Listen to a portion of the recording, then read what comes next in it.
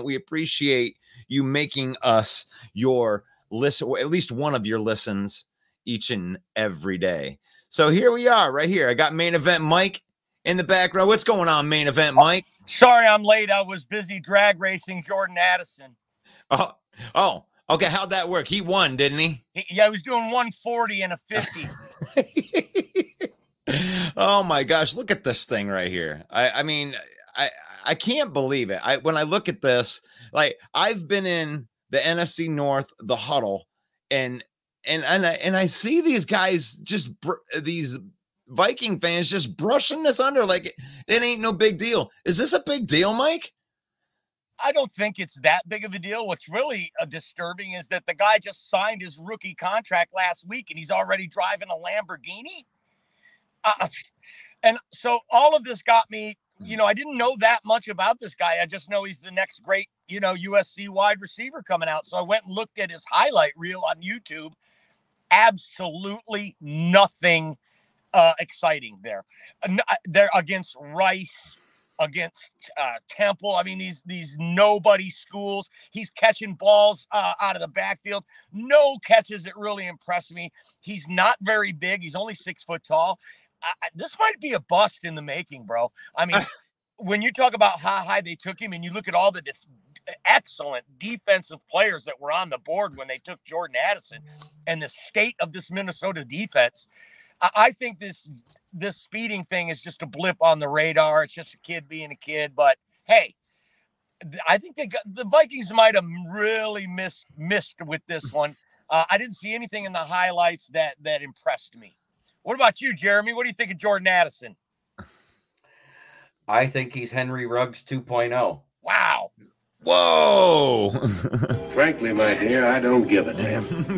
I mean, anybody that's going to buy a Lamborghini and be a weenie and do 140 and a 55 just to show off because he can, it's idiotic. That is reckless endangerment, which is a driving felony. Wow. I mean, 140 mile an hour. I mean, that was the thing that hit me because I know a lot of friends of mine that like to go fast on their motorcycles and they like to go fast in their cars and stuff like that. And I'll tell you what, 110 miles an hour is fast. That is fast. That is like, wow, I'm going 110, 120 mile an hour, 140 mile an hour. Like, you need to go to like a racetrack with your millions of dollars, rent the whole thing out, and then do your 140. What if he would have hit somebody? Exactly my point. That's why I said exactly Henry Ruggs 2.0. Yeah, I mean, that's he's lucky. I mean, he's lucky that he just got caught. Honestly, if you're a Viking fan, you should be happy that the police arrested him and that he got what he got without killing somebody, because he may never play again. I mean, like Henry Ruggs, if he does hurt somebody. Jalen Carter on line 1. It's my gosh, guys. And here we that are. happened in college before he was ever a part of the NFL. Say what you want. Doing it when you're in college is way different than doing it once you have your big money. Right, but he wasn't as lucky as Jordan Addison, and somebody did die. Right. No, I'm getting that. I'm not saying he was lucky for it, because that's wrong. Yeah, so that's definitely a good comparison right there to Jalen Carter, because that's what happens. And then there you are. He didn't even lose that much because he ended up getting picked. High by the Philadelphia, pick number 10, Jalen Carter 12 or something like that. Pick number 9, they traded up with Chicago, remember? Right. So pick number, I mean, he ends up not losing that much money because of the talent and everything, but you can really see why Brad Holmes would stay away from some of these guys that have the question marks. You want the guys that are going to contribute, not going to give you problems. And then, Jameson Williams online too. So, I mean, is this even compared to the Jameson Williams thing? Because that's what I've been, throwing here on this NFC North, the huddle. They seem to say, oh yeah, well, now you're brushing the Jameson Williams thing underneath the rug. It's like, no, we're not really brushing it underneath the rug, but This Look is at way worse. Here's the comparison. One guy bet in a hotel room on the road on his college football team, right? I think it was basketball, but yeah. No, it was college football because it Was was it? during the season. Had to be college football. So either way, it was college, right? He's betting on Okay. college, which was an obscure rule that they didn't explain properly because 80% of the NFL veterans and rookies don't know it. Yet this guy did something that everybody knows is bad. You don't drive 140 on a regular road. 55 miles an hour is not an expressway. 55 miles an hour is not, a major, it's not the Autobahn where it's legal. You're talking about a 2, maybe a 4-lane road doing 140 miles an hour in a 55 mile an hour zone. What if a kid walked out from a house on the side of that road? Yeah, there you go. That's it. What do you? I mean, can you compare it to Jameson Williams, Mike? Somehow? No, but I think that there's some validity to that. Maybe because it's a Lions player, we're a little quicker to poo-poo it, whereas we're going to harp on it a little more because it's a Vikings player. Maybe there's something to that. But I'm not really into this hypothetical. What if a kid had come out and what if and what if and what if? The fact is, what really concerns me is there going to be a suspension coming down, Jeremy? Would the league rule some sort of suspension for this? I mean, this is conduct policy all the way. Right. This is conduct unbecoming the shield, which on an average, when you're talking about PEDs and somebody does this and somebody does that, as long as you're not in a domestic violence or something, you'll probably see 3 to 4 games. Really? You think 3 to 4 games for a speeding ticket? It's more than a speeding ticket. If you're able to be arrested, that means it's reckless endangerment of human lives is what it's considered if you're arrested. And that definitely would fall under the purview of the league's conduct policy. So what did you say? 3 to 4 games we could be seeing without George Edison? Yeah. Yeah. I would hope that it was going to be more than that. I mean, and not just because I'm a Lion fan. If NFL wants to send a message. The NFL, if they want to send the message, they're sending a message that they care more about gambling than they do people's lives. And 140 mile an hour is not a speeding ticket, Michael. 140 mile an hour is attempted murder on people. Have you ever Mike, have you ever went 140 miles an hour in your life? I've done 120, but never 140. Jeremy, have you ever went 140 miles an hour in your lifetime? Once. Of course you have. All right. Top Fuel Dragster Roller Coaster Cedar Point. Okay, 140. So okay, so that is a safe environment where they use engineers to engineer your safety doing that 140, but not in a car. So if we're gonna brush this under the rug as a speeding ticket, maybe it's not as high as attempted murder, but if he did hit somebody, it would be a manslaughter murder. So I mean, attempted murder. Let's say I've done 133, says Garrett. I mean, that's crazy. Good for you.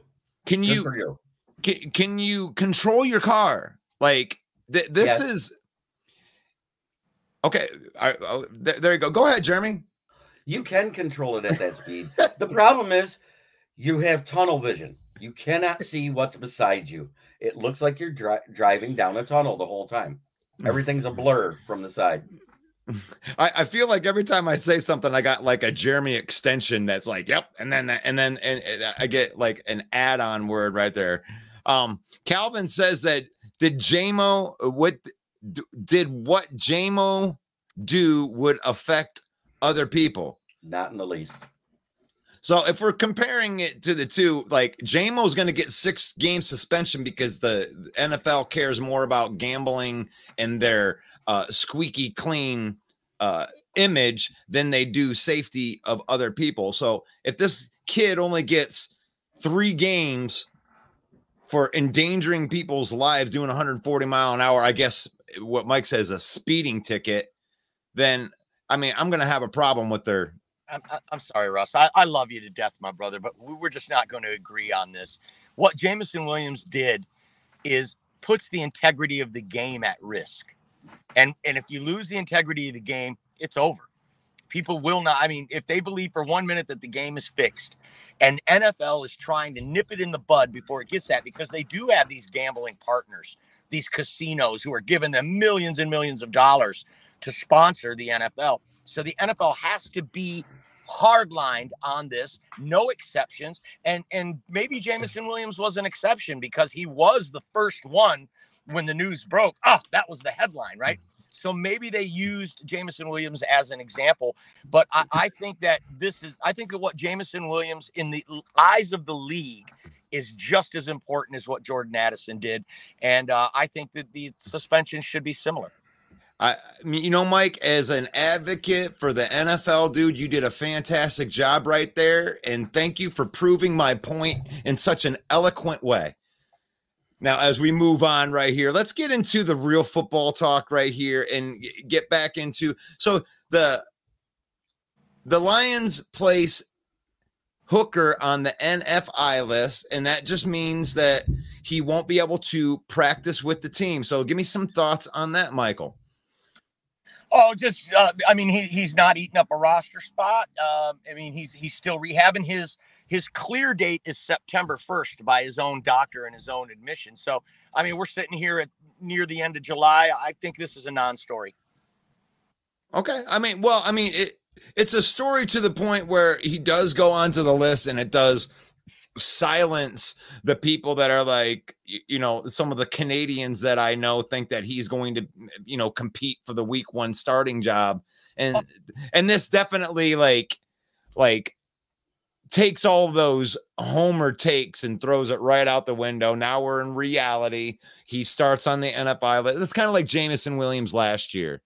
Oh, yeah, he could be ready by week 1. Oh, you know, those ACLs, they can get real, you know, you can heal from them really, really fast. And then it's like, okay, he starts on 6-week pup. Okay, now that is out the window. We ain't talking about that nonsense anymore. I mean, he had an ACL tear. We have Jared Goff. There's absolutely no reason to even get this guy out there practicing. So there you go. Mean, look at the presser Dan Campbell did right after we drafted him. This is a red shirt year for Hendon Hooker. We want him to be completely healthy before he touches the field in a game situation. Exactly. That says everything you need to know. Yep. He tore ACL in November. We're only sitting at July. It's expected he'd be on the NFI list at this time. Hey, Jared.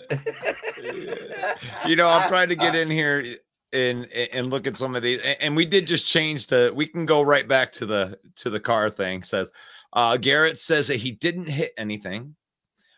He also says it's a car and it's made to go fast. And Garrett also says professional drivers don't have tunnel vision. He's not a professional driver.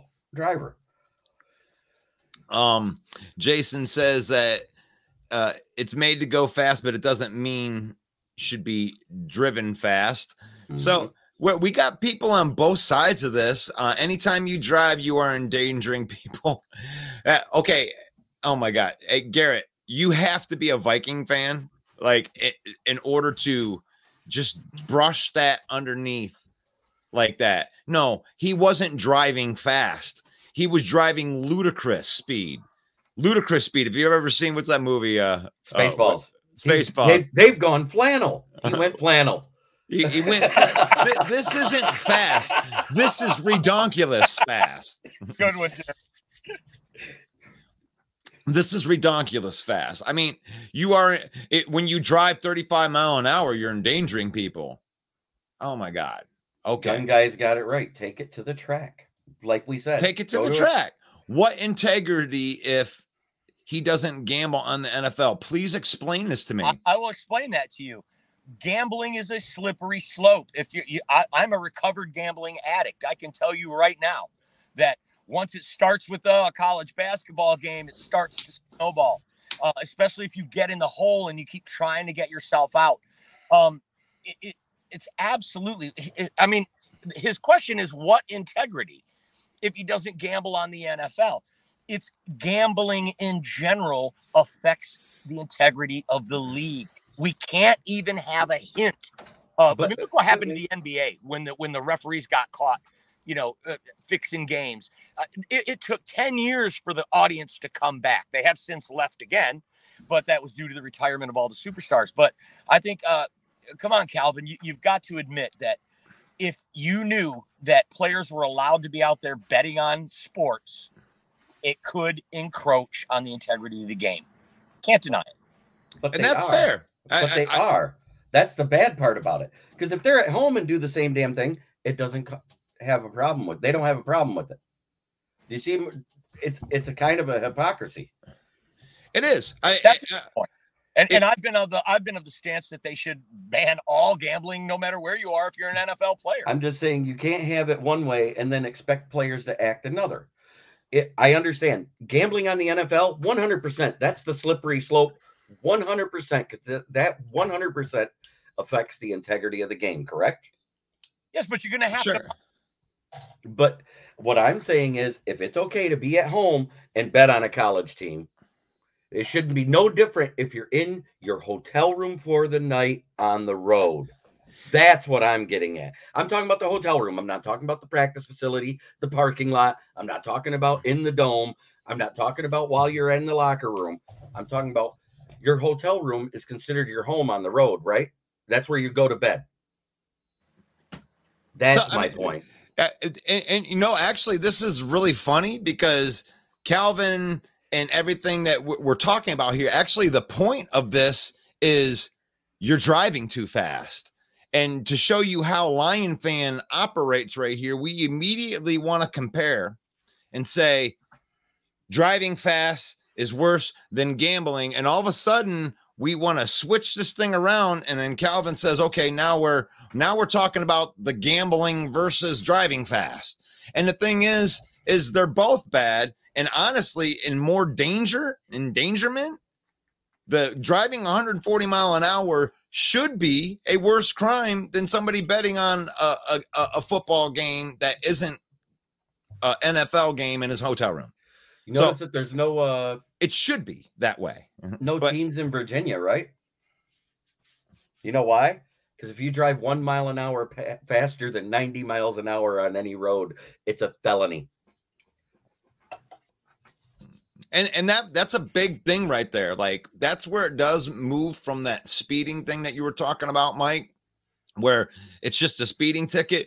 Where is the line where it does go to endangerment and it isn't just, well, here's your, $175 fine for going over the speed limit.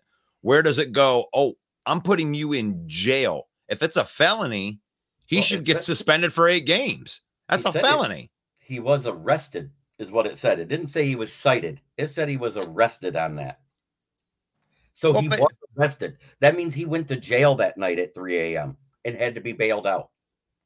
Okay, that's fine, but we'll see what happens when it comes to what he's convicted for, because they could just throw the whole thing out because of his stature or whatever. But nobody like me or you could get away with going 140 mile an hour. No regular people that live regular lives could get away with that.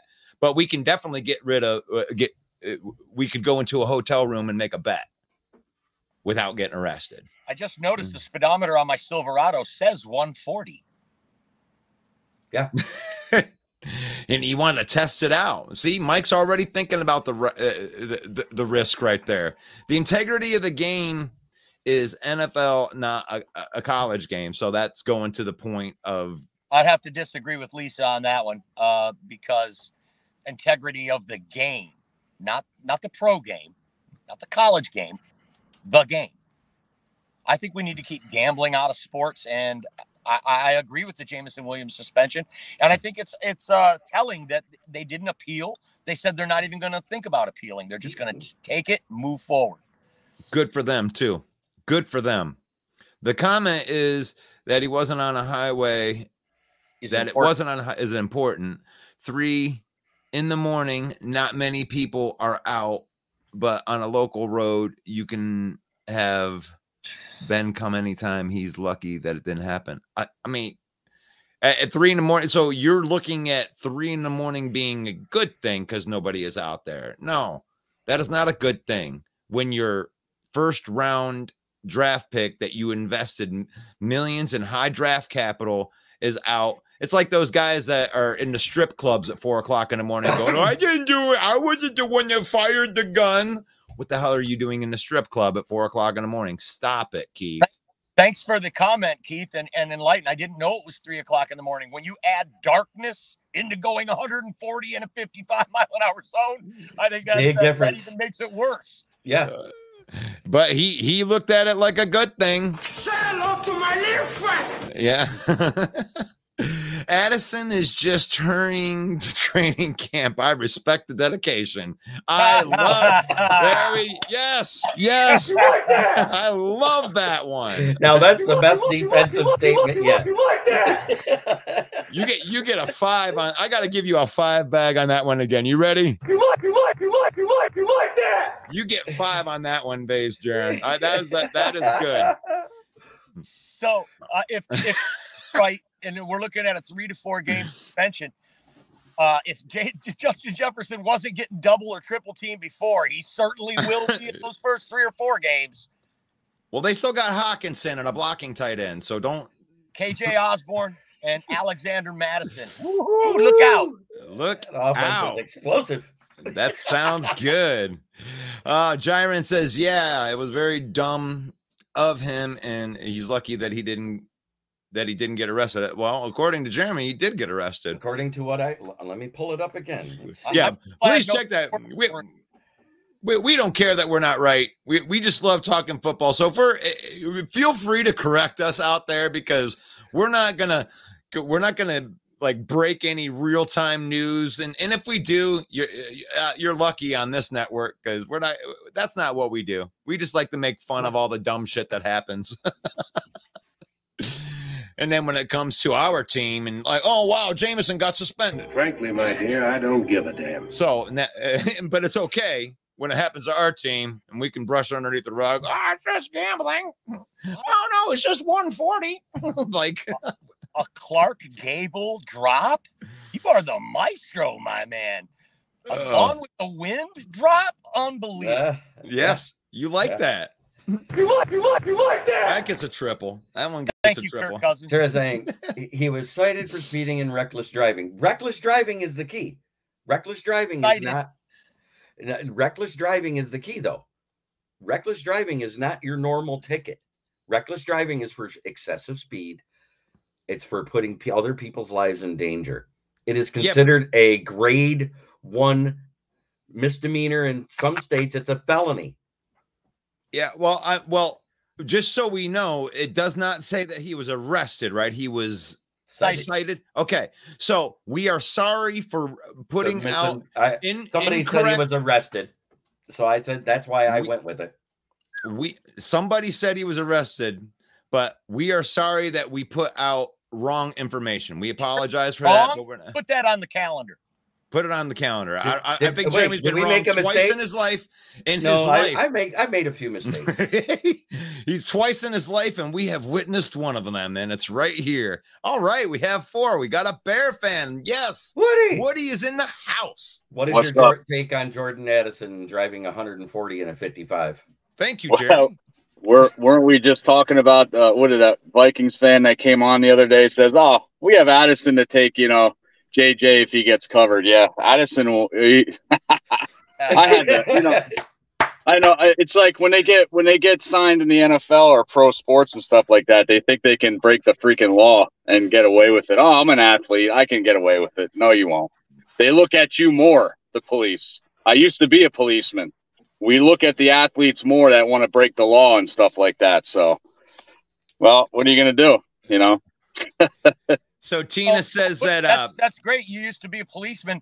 Did you ever have to cite anyone for driving 140 miles an hour? No, maybe on a Kawasaki freaking bike or something like that. But what kind of car did he have? Did he have like a Lamborghini or a Ferrari? Exactly. It's a Lamborghini. And I say that because he's a weenie for driving it that fast. Wow. Well, don't take it out on him. What's that? Do you live in Illinois? No, I live in Pennsylvania.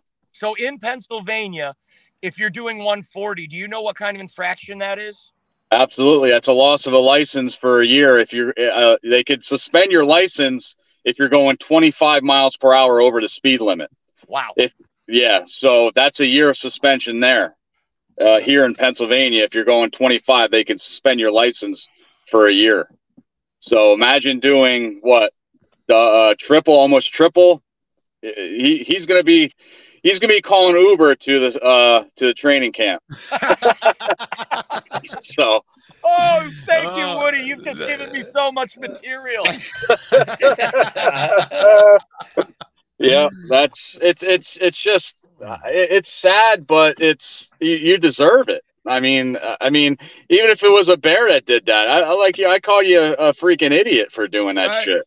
You know what I mean? It's just dumb, but he better pipe up, go to those classes, go to the court trials when he has them and stuff like that, and hopefully he gets excused for those days. So Woody, what would be like for this 140? What could be his worst that he could get? I mean, could he see jail time in this, or is that just kind of it depends on the laws and stuff like that. If you had any more infractions and stuff like that, because for example, in Pennsylvania, if you get 2 DUIs within 10 years, you go to jail for 90 days.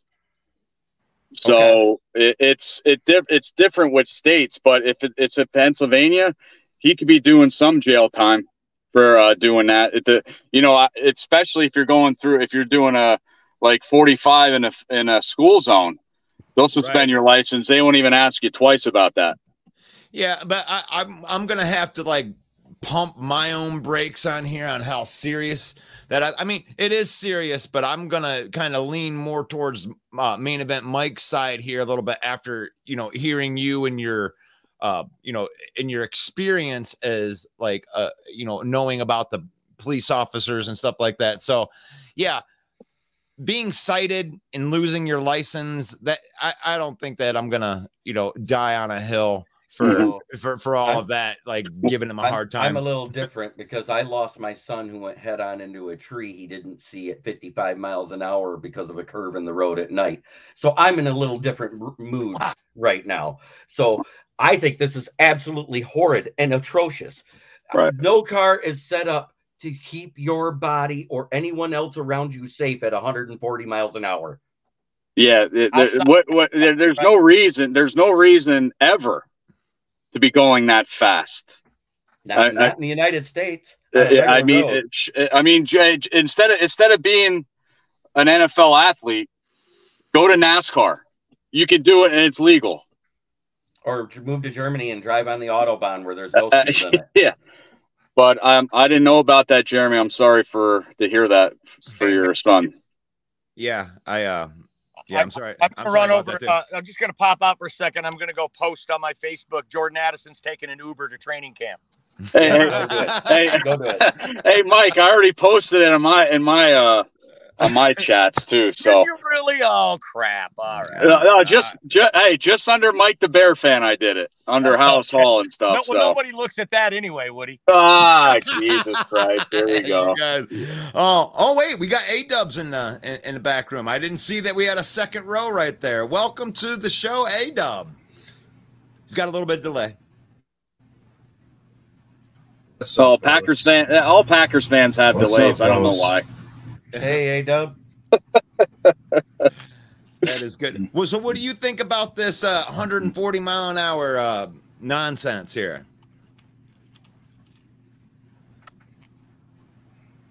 I already said in the comment he better off taking on a Fast and Furious role in the movie if he's going to do that. Well, I think they already made the last Fast and Furious. I think it was Fast 10. So I don't know if Vin Diesel or The Rock are going to be making another one. Jordan Addison can take up the new role. Now I think there are plans to where they might have another one come out. So yeah, they might have one in Minnesota now. Exactly. Yeah, I saw your comment there, A-Dub. That was pretty good. Wow. We have so now all the meme gods need to get to work. Yeah, they're on it. They're happy about this. Did you see the one that Melvin put out with Jordan Addison's face on Speed Racer? No. Are we going there now? I love it. Right. Let me see if I can't find that one. Got to change his number to 5. That was Speed Racer's number. Jeez. I'm gonna see if I can't find that. I want to find that because that was a good one. I actually posted it up in the featured section. Messenger. Oh my God. But on the serious note, like if you put people's lives in danger on the road by doing that shit, you deserve what you get. Plain and simple. Deserve what you get. The whole Speed Racer crew, we could do a meme, and that little monkey that was with Speed Racer will put Kirk Cousins' head on it. Play action. Play action fast. So there it I'll is. call it. There it is. Oh Thank my you God. to Melvin G for Melvin. posting I that. just commented on that before too. Thank you. Hey, thank you, Jesus, for posting that. Detroit have our Jesus, own- you did it. We have our own Detroit Jesus, and every once in a while he blesses us with fantastic content right there. So thank you, Detroit Jesus. We do have somebody else waiting in the lobby. It might be a first-time guest right here. Are you? Well, Vogel. What's up? Is this Vogel? Welcome to the show. What's your name? Will Vogel. I'm really good friends with Jeremy. Jeremy is my mentor on many things. Said no. Oh no! Hey! Don't kiss ass on here, please. No need. No need.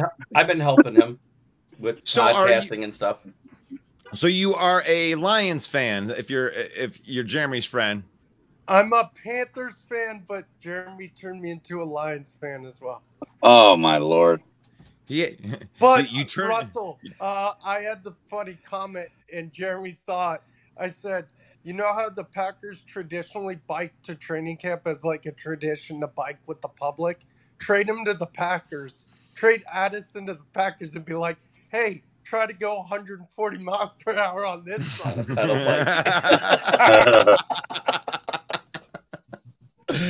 like that? You know, I'll give that one a 3. You like that? Okay, there we go. And you know what? Oh, we definitely got to get a Vikings fan on here to see his intake on this. Oh, Any Viking They're fan. defending it. They're defending it with words on. Oh, I bet they are. But yeah, See, thank you for having it me don't on count, the show. though. I can be on for 10 minutes, and then I've got to travel today. Cool. Did you talk to your mentor about that? You're not allowed to get off the show. I know, right? Yeah, once you start, No, you can't I stop. agree. What Addison did is like, I don't know how to compare it. I feel like it's like a lesser extent of what Ruggs did. You need to suspend the guy like at least 7 games, in my opinion. At least 7 games? Yeah, I think it should be like comparable because I think we're setting a bad example here because I believe what Mike says about where you do have to draw this giant line in the sand and say, look, you can't cross this line. And I understand that. But when you're comparing these gambling suspensions with like guys who knock their girlfriend's head off of their shoulders or guys that are driving 140 mile an hour and breaking the law, I mean, it isn't illegal to gamble. It's against the NFL's policy to gamble. So it's not like they're going to go and give him a misdemeanor or have him, go to probation and go to gambling classes. Gosh, that's such a So great. on Jeremy's show, we brought up gambling one time, and I feel like how they do a symposium every year, and like, oh, what was it, Jeremy? 80% of guys didn't know that the whole gambling thing. I feel like you need to have a thing with like guys who've been recklessly driving, put them through a driver's safety course, and at the end of the course, just test them on their driving and say, hey, we're going to put you through driver's ed again. Now, here's this is an honest question. Now, would they train you how to drive at 140 miles an hour? No. Okay, I'm trying. If you want to drive 140 miles per hour, NASCAR and Formula One has jobs calling your name. I can't drive 140. Wow. Yeah, Russell, you sound Russell, you sound just like Sammy Hagar, just to a T, baby. 45 So I have a question for Will. Does Jeremy refer to you as grasshopper or Padawan? Or something like that? No, he should, but he doesn't. Or paint the fence. No, you know what would be funny if someone got a Stephon Diggs. Did he ask you to wax on, wax off the car? That's all I'm asking. I'm sure it's dirty after 140. So I think someone needs to get a Stephon Diggs Vikings jersey, write Addison on it, and add a 0 to it because he wore 14. I think great point though, Russ. Jordan Addison broke the law. Jameson Williams did not.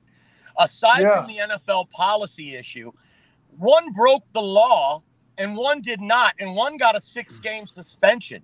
So if breaking the law is also against the NFL policy, that suspension should be bigger or at least the same as Jameson Williams, now that we think about it and kick the idea around. What do you guys think of that? Yeah, like I said, being a former policeman, he did break the law. If you, anything that your license gets suspended or anything like that, you got to go to court trials, classes, and stuff like that. Like I said, if I was a policeman and I got caught speeding, I'd be fired because obviously I'm putting the city I was working in danger, and plus I won't be having my license, and mainly I have to drive. So I mean, does he get an Uber to training camp and practices? But if I was the coach, I would be, or general manager, I'd be suspending him and laying the law down. A lot of teams suspending him and be like, "Hey, you're going to be in a carpool with the backups." Yeah, practice squad. You got to ride with KJ Osborne. No. I can see him on the team bus from the back. Does this thing go any faster? Yeah. And walk faster than this. Come on. No. Yeah, but a suspension is due. Yeah, Mike, suspend him to the school bus during the year with all the kids. Oh, come on, another stop. All right, let's he had a 4.440 and an 8.1 quarter mile. Well, speed kills, like they say, literally. They love going fast. Mike says, changing subjects. The Lions will cut to a 53-man roster. Who do you think the practice squad makeup of the Lions be, since so much potential has been given to the team? I think Jeremy. You know who I love? Mo. Go ahead. All right, whoever wants to go can go. I waited because I heard somebody start speaking. So, go ahead, Jeremy. Yeah, I think he was just saying, go ahead, Jeremy. We have 20 offensive linemen on this roster right now, so I have a feeling at least 6 of those practice squad spots will be that, just to have that added depth. Because we do know injuries happen on the O-line. We also have about 11 defensive ends. You can only keep about, 6? At the most. Yeah, so there's 5 more. That's 11 of the 13 spots right there. The other 2, probably a quarterback and a wide receiver. I like that. That's a good call. That's Jeremy. Practice squad, you get 18, but you can protect 6. Is that right? 4. You can protect 4 out of 18. Yeah, is it 18 now? Because I thought it was still 13 total. Because last year we only had 13 on the practice squad each week. 4 of them protected. Okay, that's 9 unprotected. I'm asking you to confirm that. Okay, so yeah, I mean, it is an extension of the roster, and we used that a lot last year. As far as the Lions, because we did have a lot of injuries going down the stretch, and you wouldn't know it because of all the wins, but we went through a lot of injuries last year down the stretch where you had like leading wide receivers, like greats that of in the Bears camp, like Tom Kennedy. Oh, I'm sure that rings a bell. And Josh Reynolds and these guys that you don't know outside of the organization, but it's because the practice squad depth was deep, and it is important that you hide some depth onto that. You know who I would love to see on the practice squad is Mohamed Ibrahim. I thought he was a great UDFA. I think he makes the team. I think he makes the team, and Netflix ends up on the practice squad. I can see it. Well, guys, I've got to travel. Jeremy, guys, good to see you. For having Thanks me. For hopping in. Yeah, thanks for popping on. See you, Will. Yes, anytime. We're here every day, man. During the week, let's talk some football, brother. Hey, man, I'm free Monday. I'll be there. Well, I'll be here too. All right. Have a good one, Jeremy. Right. I didn't know you had a protege. He has been a part of Sideline Sports with doing a show called Basket Bros, talking about old school basketball versus the new basketball. And he's been on the South Florida Tribune, and he got booted because he couldn't be mature enough on there. So I kind of took him under my wing and had him as a guest on my Wednesdays NFL shows. And from listening to me, he started piping in on the Friday shows. Very cool. All right. Well, now we have these Bear fans in here, or Bear fan in here. So we got to think of something that we can do here. Let me see. I got a little screen that I'm going to share right here. Where are we at? Is it this one? Yeah. All right. This was thrown up by Tom Novans from the Novans Corporation right here with never forget noodle arm Jared Goff doubled Justin Fields in passing yards last year. So let's get some comments on this right here. Justin Fields also had more rushing yards than Jamal Williams. Ooh, yeah, but I would hate to see. Well, Justin Fields got most of those yards. It's not because of design runs. He was running his ass off from those defensive linemen and linebackers. So that's the main thing I said this year is that I think Justin Fields should have more design runs for him. But, you know, RPO is no more. So it's going to be tough.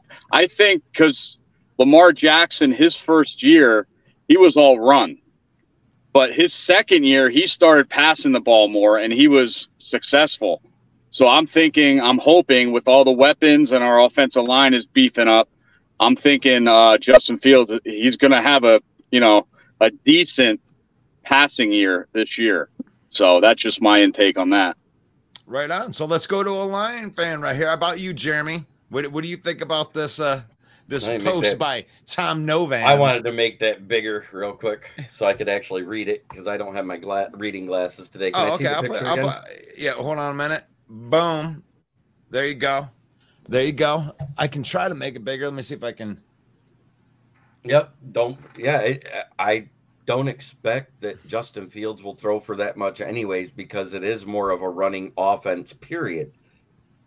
He has more weapons. I expect him to do better if he learns how to read instead of running, because you guys can say he was running for his life, but the pocket was held for 2.7 seconds, which was 9th best in the NFL last year. Thank you. So that meant he was a 1-read or a 2-read and run quarterback.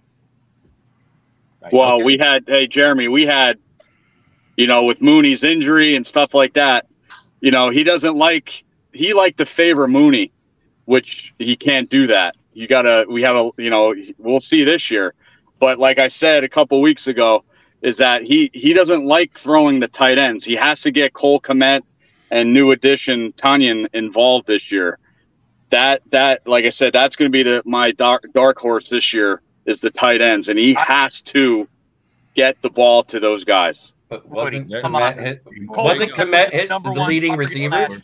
Cole Kmet was number 1 target last year, and I don't care if you add an offensive line or DJ Moore, the guy couldn't hit water from a boat. Okay? That's why Jared Goff doubled his total, as Tom pointed out in the post. He didn't have a lot of offensive line, but you know what? We've seen great quarterbacks overcome those things before and at least salvage a winning season. I think the kid's in trouble. I wish him the best. I'm scared of the kid, and I've been very vocal about the potential what this kid could be is very scary for the NFC North, because if he can get his accuracy down, I mean, the kid's an incredible athlete. We saw what he did at Columbus University. The guy can throw the ball. He's just froze on us. They do that to me all the time.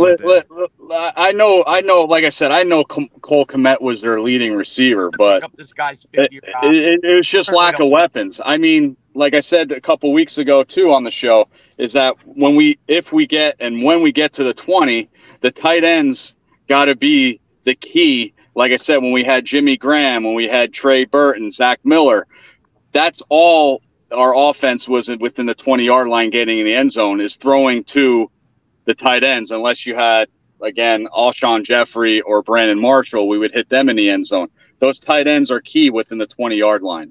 That's what I'm talking about. Right on. I want to get A-Dub's thought on this. Everybody pay attention for the delay right here. But what is your thoughts on Justin Fields versus this Tom Novan's comment on this post right here? When I look at that, it only reminds me about how much more work that Justin Fields has to do. Like, when I watch the kid play, I'm not going to say he's not a good thrower, but when I've seen big plays from him, it's usually going to be more on the outside, and I wonder, what is the percentage for Justin Fields targeting the middle as opposed to outside on the numbers when it comes to him throwing the football? And it always seems like he'll normally go for the – and when it comes to him throwing, it's usually going to be the bomb it pass. Like, we see more from him in terms of arm strength, more so than we see arm accuracy on the field.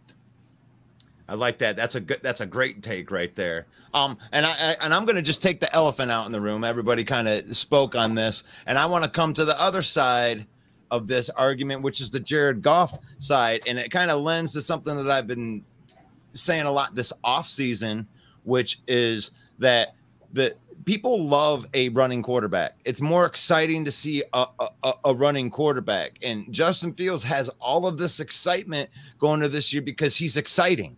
He gets outside of the pocket and then he likes to run. And a lot of people like that type of thing. But what is undersold in this league is what Jared Goff does, where he just sits back in the pocket and quietly has a very, very good throwing year, and that he still gets crapped on because whatever, he's got playmakers or whatever reason you think that is not his ability of why he's getting all of these yards. So that's what I see with these two, because we want to talk about how bad Justin Fields is going to be rather than how good Jared Goff was all last season.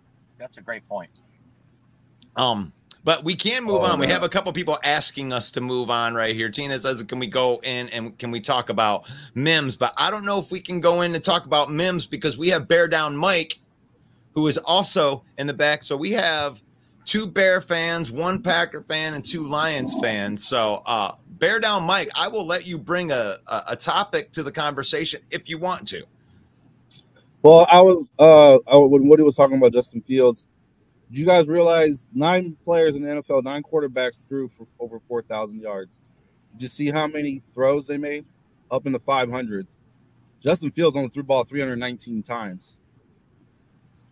Right. So you got to think that this was a running offense last season. With the additions of the wide receivers, that's going to go up 200 and plus. Yeah. It was a running offense even on passing plays. Yeah. But that's a good point. There's plays where he looked like he wanted to throw, but he had to tuck it and run because the guy wasn't paying attention. Oh, A-Dub's got something. Russell, if I was going to bring up something else you could speak about, you mentioned the case about dual threat quarterbacks, and I'm thinking that's one of the factors that could speak volumes about why running backs are not getting paid as much anymore. One of the reasons is running backs are getting little to no pay nowadays. It definitely could contribute to it.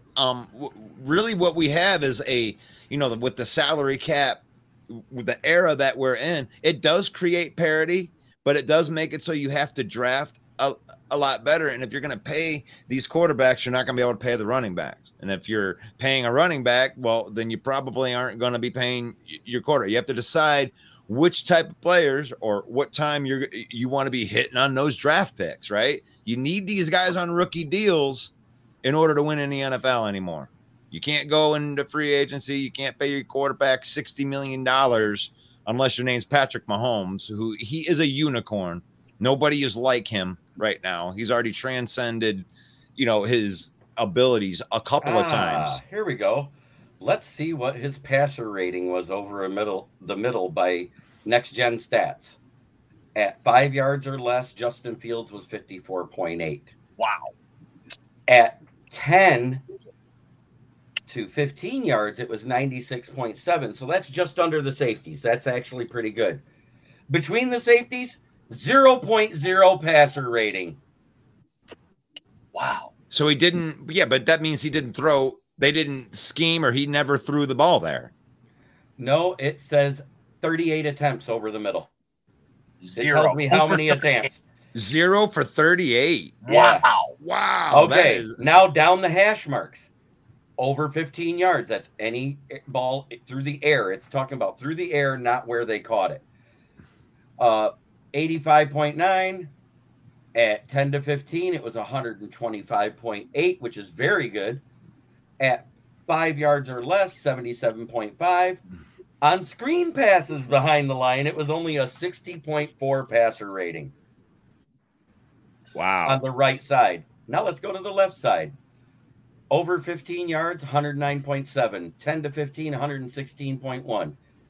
5 to 0 yards was 85.9. And behind the line of scrimmage, screens to the left was a 95.4.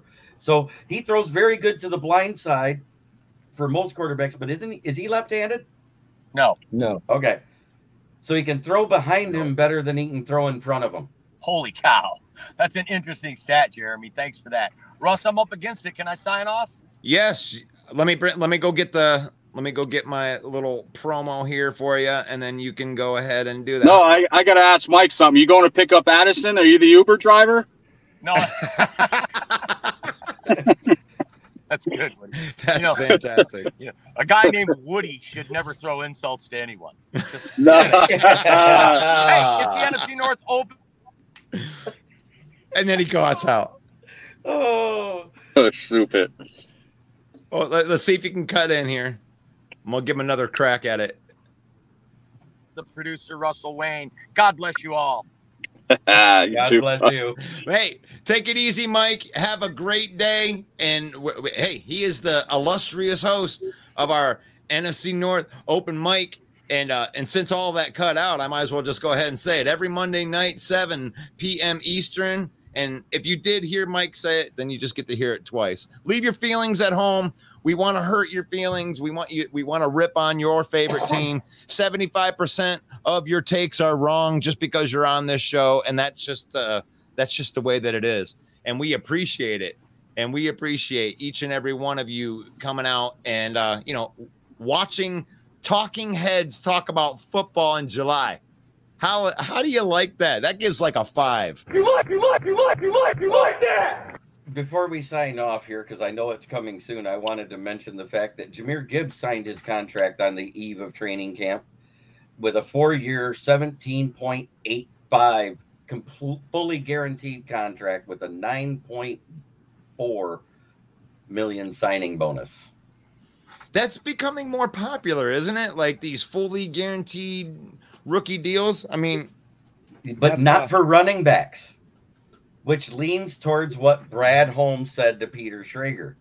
He's not considered a running back here. He's considered an offensive weapon. He's going to be used more at wide receiver than at running back. You guys think he's going to be used as a gadget player? No, he's just going to be a target machine. I think that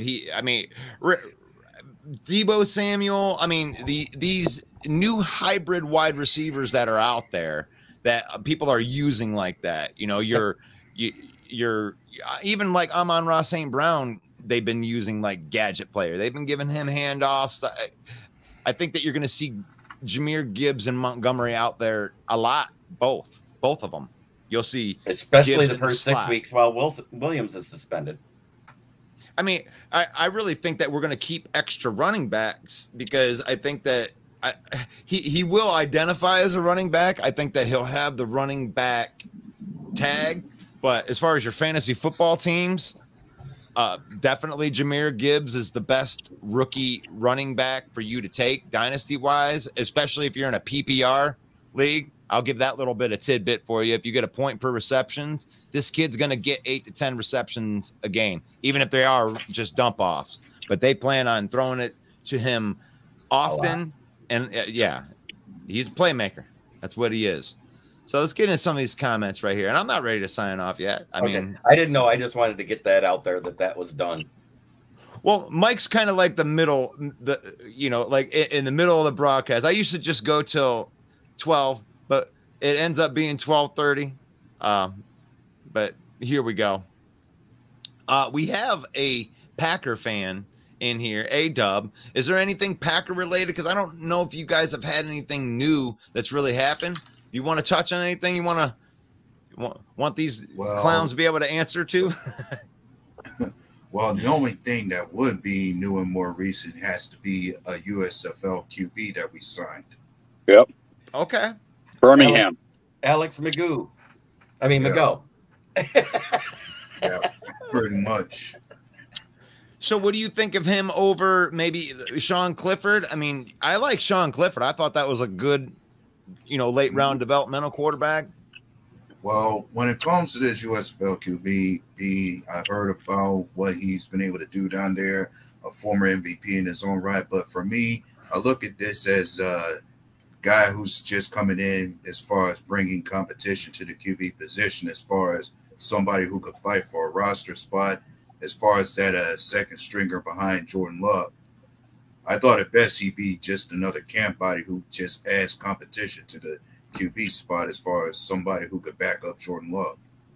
Yeah, I like that take. And now since they have that new rule that you're allowed to actually have 3 quarterbacks on the active roster, and that's cool. That's cool. But Sean Clifford, he played for what, Penn State? Yeah. Doesn't count. Nope.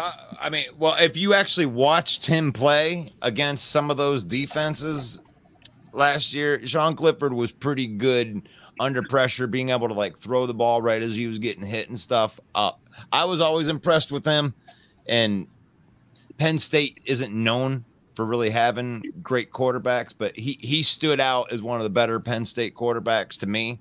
But I mean, I'll compare him to Kerry Collins. That's fine. Okay, yeah, Kerry. I mean, underrated dude right there. That dude played into his 40s and played on really, really good teams. And these good game manager guys. I put Goff in that category. I put Kirk Cousins in that category. These guys that just are just your pros. You're not like I said. You don't want to see any of these guys out of the pocket. It's like, nope, don't want to see any of that. I just want to see you in the pocket. I want to see you protected, and I want to see you distributing the ball. Oh, amen. There we go. Sorry that there's not a ton of news as far as so we probably are going to go back into this Denzel Mims things, because this is what Tina wants to talk about. And I think this is a good signing for the Detroit Lions. I mean, you can't really call it a bad signing because they didn't really do, or a bad trade because they really didn't give anything up for it. So just a 6th round pick for that. Yeah, and we got a 7th round back. I was misspoken yesterday because the way the thing was worded. We got Mims in a conditional 7th rounder, and they get a conditional 6th rounder. So it's just a swapping of a late pick. 6th round and 7th round, there's not that much difference anymore between them. Yeah. And you're paying nothing for it, really. And it's a conditional 6th round pick, too. So if he doesn't even make the roster, they just release him and nobody gets anything. They don't get nothing. We don't get nothing. There's really zero risk in just bringing a speedster in. And that's all he really is. I mean, I don't want to oversell like we have some bona fide number 2 wide receiver now or something like that. I mean, he's really fast, 6'3". He fits the build of what we need while Jameson Williams is gone. But I mean, I'm not going to call home about this guy. I'm not I mean, I'm not going to die on a hill saying, yeah, Mims is going to be the next big thing. I mean, he's had over 33 catches on 42 attempts over his career of catchable passes. If you count the drops, and they include balls that hit you in the back of the shoulder pads or the top of your helmet, is a catchable ball. You guys know that? Those count as drops. Back shoulder shoulder catches, man, they count. I know. Yeah.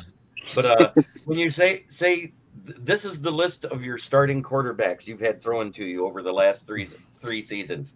Sam Darnold. It's my quarterback. Zach Wilson. It's my quarterback. Chris Streveler. It's my quarterback. Washed up Joe Flacco. It's my quarterback. Mike White. It's my quarterback. And last but not least, whale shit on the bottom of the ocean, Josh Johnson. It's my quarterback. And so I say Mike White's the best quarterback out of all of them. Yeah, Believe it or not, the best my quarterback. the best chemistry he had out of all of them was with Chris Strebler. Jesus. So, needless to say, Mims has not really had a real good shot at this thing called the football life. And he had a defensive head coach, which means they don't develop offensive talent. If you're not producing, they just move on.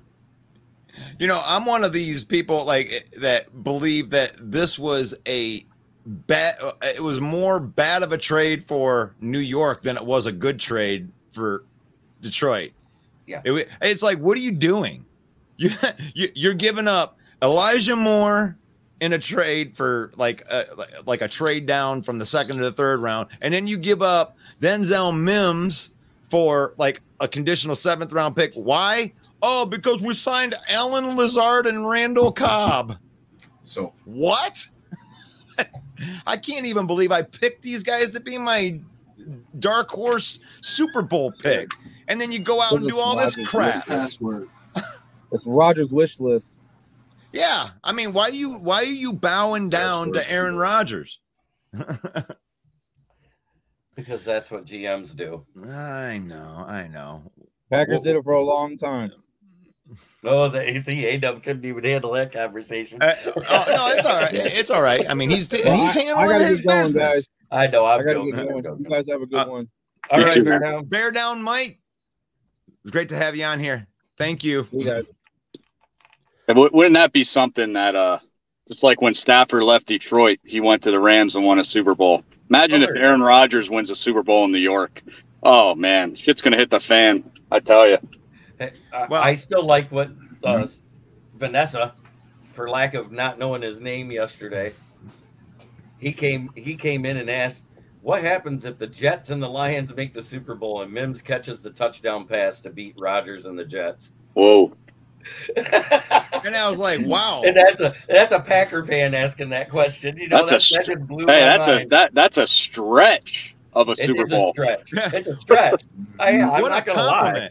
What a compliment. Like, I was just like, wow, you are a Packer fan and you said the word Super Bowl and Lions in the same sentence. That's amazing. Well, I gotta get the article. I read an article yesterday that I don't know where it was, but they said they put a percentages in and they picked Detroit to win the Super Bowl just on percentages wise. I gotta get the site. I'll send it to you.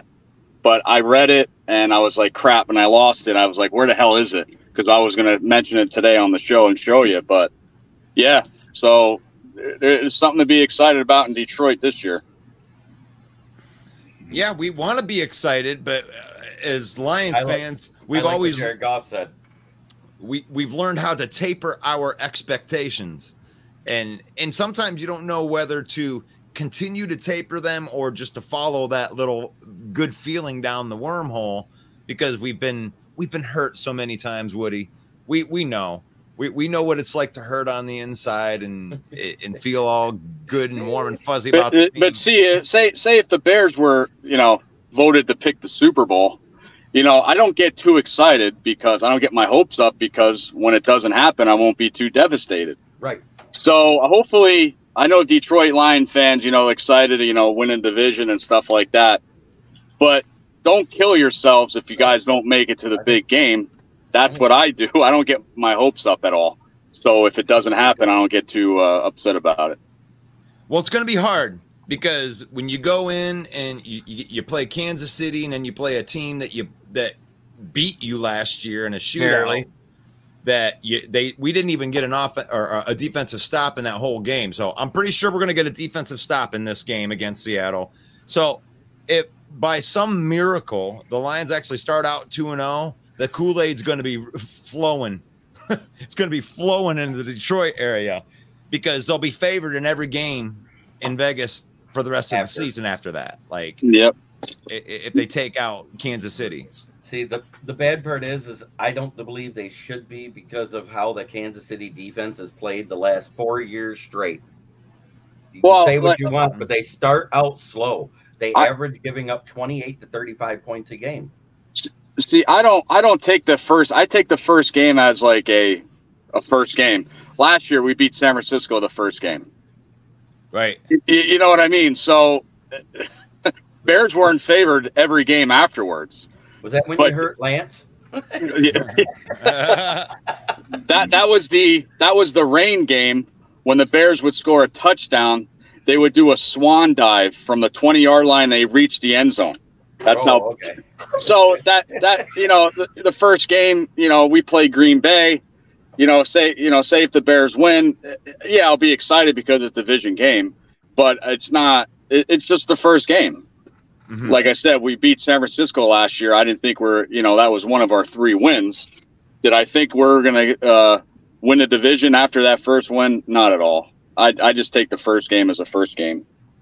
Yeah, but there were some Bear fans that were on the Super Bowl Ryan Poles hype train. Well, of course. Yeah.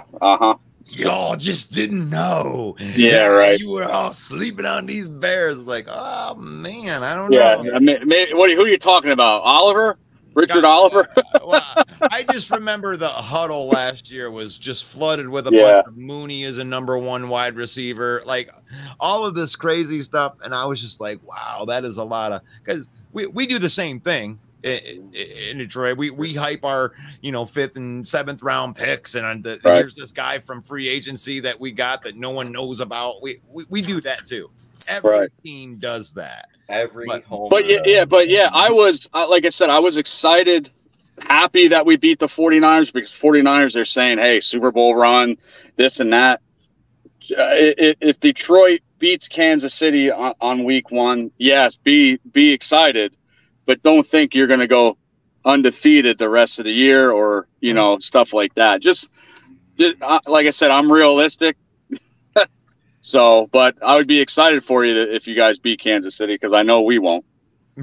Well, dude, it is the NFL. It's like, to me, the teams that surprise. As the saying goes, every given Sunday, right?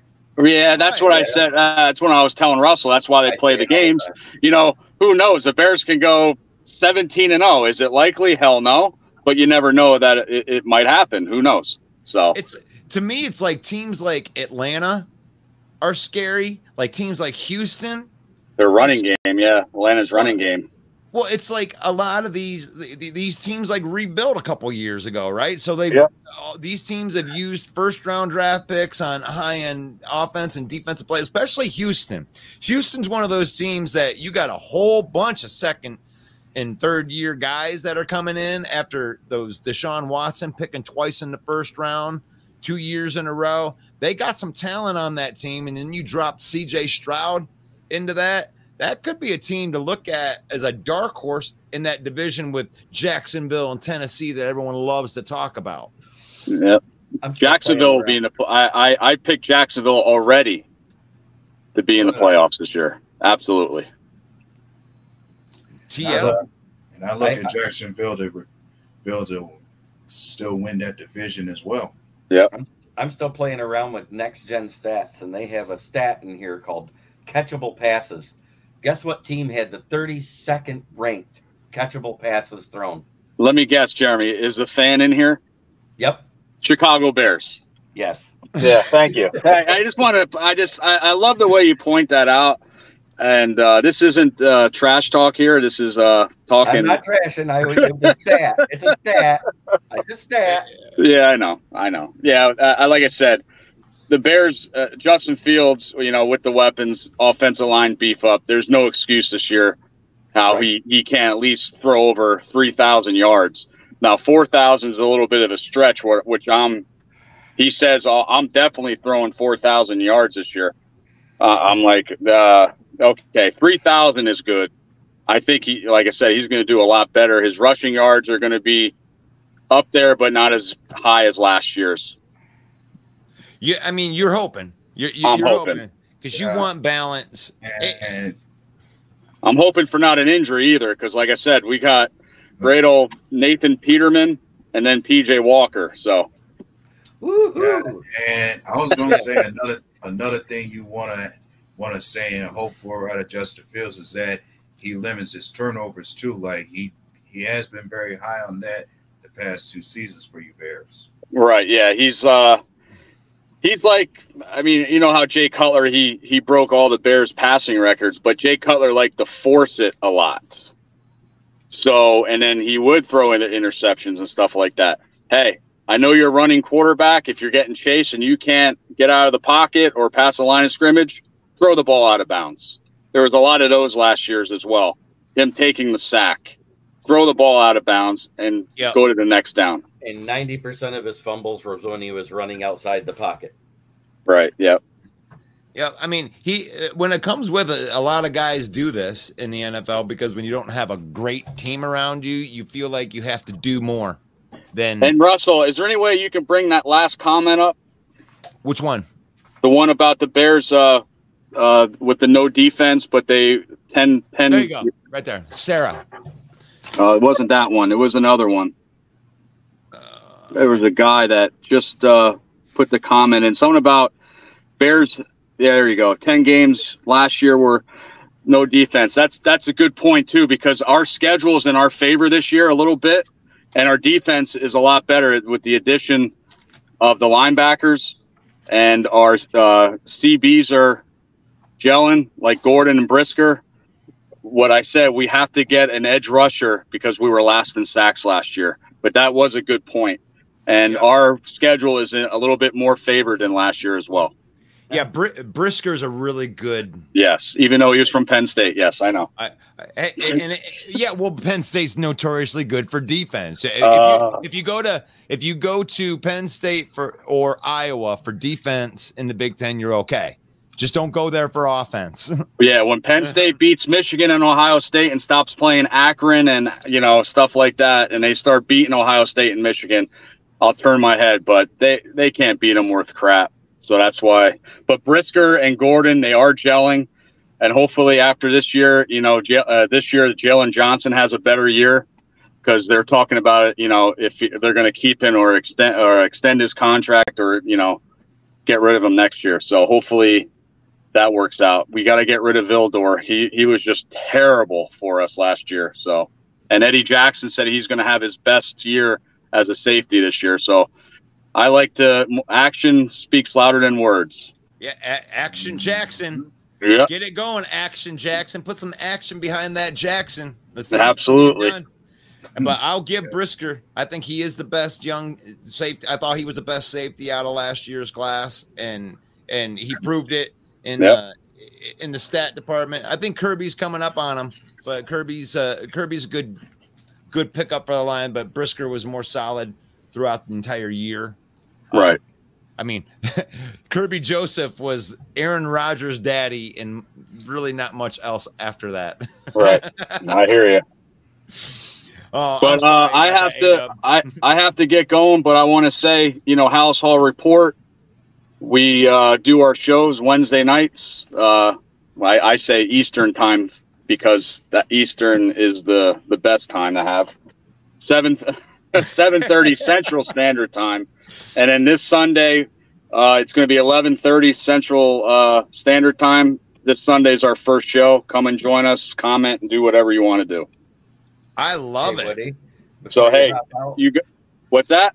Before you hop out, what you should wish for is, regardless of the yards, that he improves his completion percentage to over 60. Absolutely. Yep. Yeah. I think, like I said, I'm optimistic he's going to have a better year. Did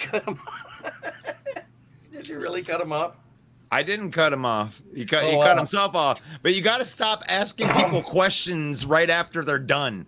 Like three times this week, I tried to close the show out, and I'm like, all right, God bless. Whoa, one more thing. And it's like, he was like, hey, here's my show. Peace out. One more question, Woody. It's like, dude, he's trying to get out of here. Poor guy. I actually didn't. I did not do that. I feel like I keep on kicking people out, and it's not my fault. No, it looks like it. That's what I'm saying. The way they pop out.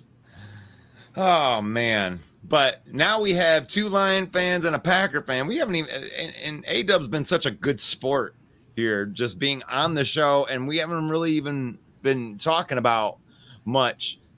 They got a great young, I think, you know, Dobbs, Reed, and Watson is a 1, 2, 3 wide receivers right there. You got a good young wide receiver core that not a lot of people know about. So that may be able to help out Jordan Love to get on a quarterback tip right here. So is that the most exciting part? Are you excited more about Jordan Love or your defense and running?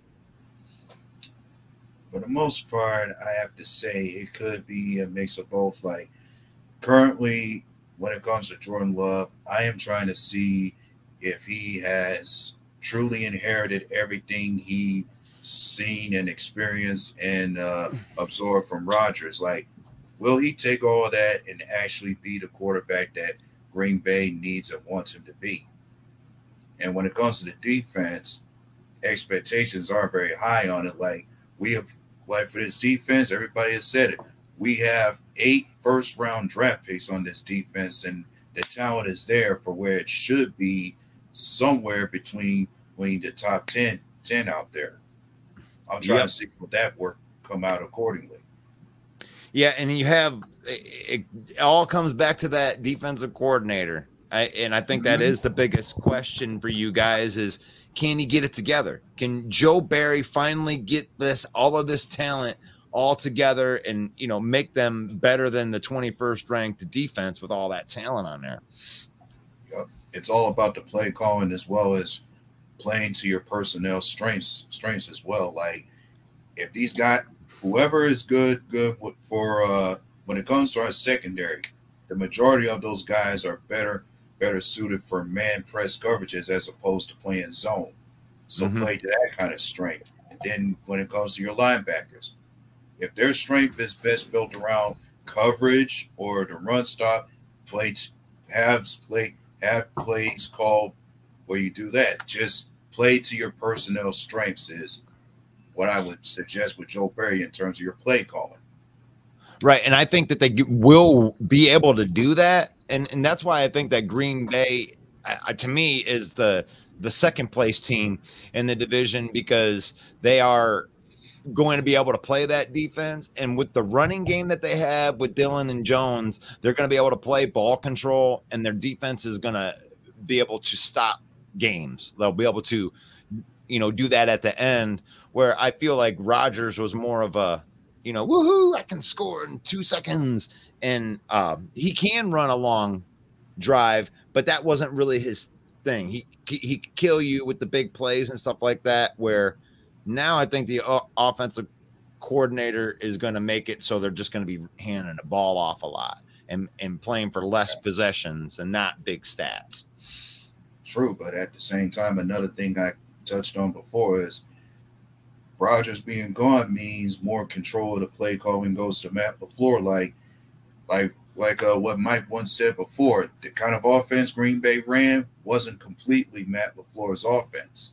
Right. What part of it was, but Rodgers always altered the offense to have plays of his own that he likes to run, do things his way. But you're not going to see that now since we have Jordan Love here. Like everything he does will be according to Matt LaFleur's scheme. Wow. But I mean, that's crazy to me. Like if I'm a Green Bay fan that I'm looking at that and you know, you're wondering if it's the chicken or the egg, right? You know, is it LaFleur or is it Rodgers? And really no one is going to know that until they see Jordan Love in this offense to see if Matt LaFleur can, you know, coach his way into keeping this being a good offense. So that's a good question for Green Bay fan. And gosh, the first week you get Chicago, and last year you were able to defend Justin Fields pretty easily. I mean, he really didn't have any type of answer for any of the Green Bay defense. So I don't see why they would just expect with Nate Davis and, you know, drafting a first round tackle, adding a wide receiver like that. It's just going to all of a sudden be better because you guys got better on defense too.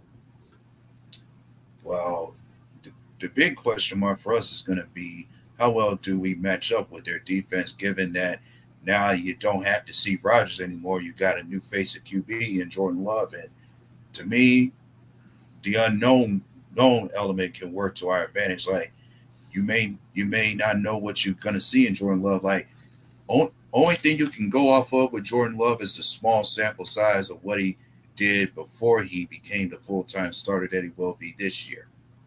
Right. Like you don't really know how to scheme for him because you didn't see him play that much just yet.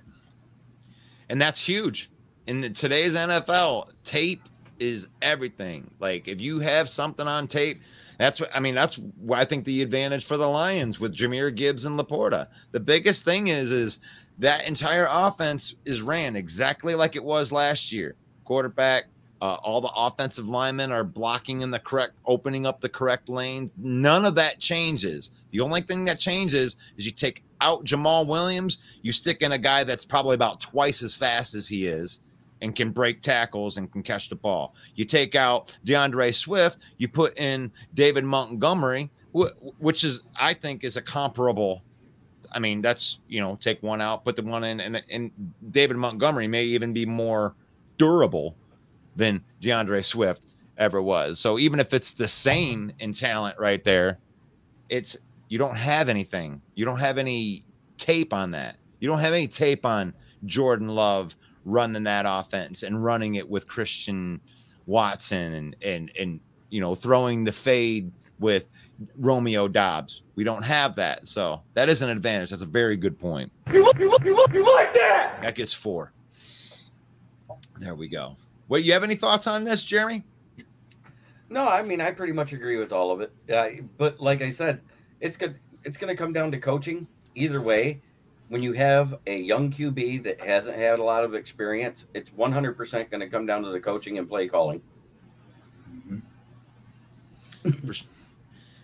Oh man, I think that we're getting to the end. I think that we're reaching at this point at the end right here. John, let me see what John Dorn says, and I'll see if I want to end this. Sorry, guys, my phone overheated.